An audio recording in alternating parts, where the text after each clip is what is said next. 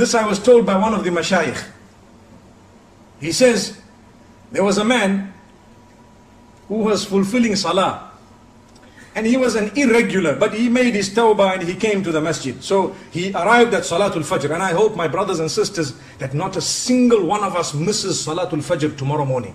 Is there a promise? By the will of Allah. You know, inshallah means 2-3 things. I'm sure you're aware. When people say inshallah, then you say, are you coming to my house? I say inshallah. Then when they don't come, you say, did I say yes? I just said inshallah. You got to say yes, inshallah. So are we ready tomorrow morning, Fajr? And the other 4 salahs as well. MashaAllah. Not just Fajr. Okay. So this man walks in for Salatul Fajr and he's standing. And the Imam starts reading Surah Al-Baqarah. Okay. He reads Surah Al-Baqarah. And it's a nice long surah. You know, Surah Al-Baqarah is very long. So this man is standing and he's thinking, hey, this Imam is reading long. Now, one of the cries of the masjid, my beloved Imams who lead the salah, do not over lengthen your salah. Stick to that which is sunnah. And understand it and realize that when you lengthen your salah, sometimes you are discouraging the weak ones behind you from coming for the next salah.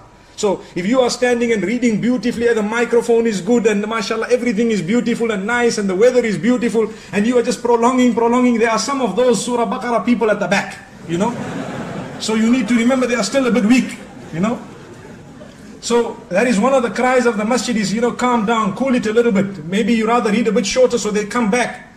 And we don't want to read quick in a way that we are insulting Allah. You know, Taraweeh time in the house of Allah, many of the Imams, they read like a Concorde. That's why they have stopped the Concorde now. Do you know that?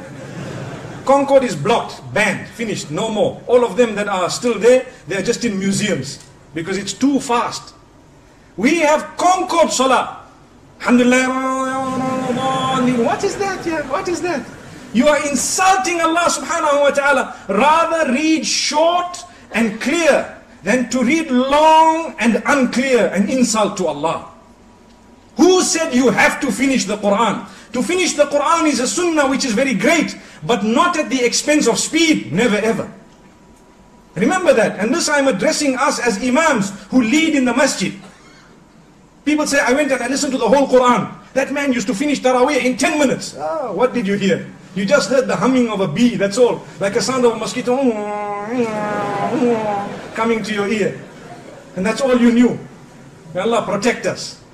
So this man came in for salah and he's reading the Surah Al-Baqarah is being read. And at the end of the salah, you know, he looked at the man next to him, nudged him. He says, hey, this Imam read very long. Which surah did he read? So he says, it is called Surah Al-Baqarah, which means the cow. And it is the longest surah in the Quran. So he said, okay, now I must ask before I start my salah, which surah is being read? So Al-Baqarah was very, very long. So now he came for Salatul Maghrib, the poor fellow, and he started Allahu Akbar. So Imam finished Waladhalin and he starts Alam tara kayfa fa'ala rabbuka bi ashabil fil. So this man nudges the other one and says, you know what, before you start, what surah is this? He says, this is the elephant, Al-Fil. So that man says, if Baqarah was so long, I'm sure Fil must be even longer, let me go away.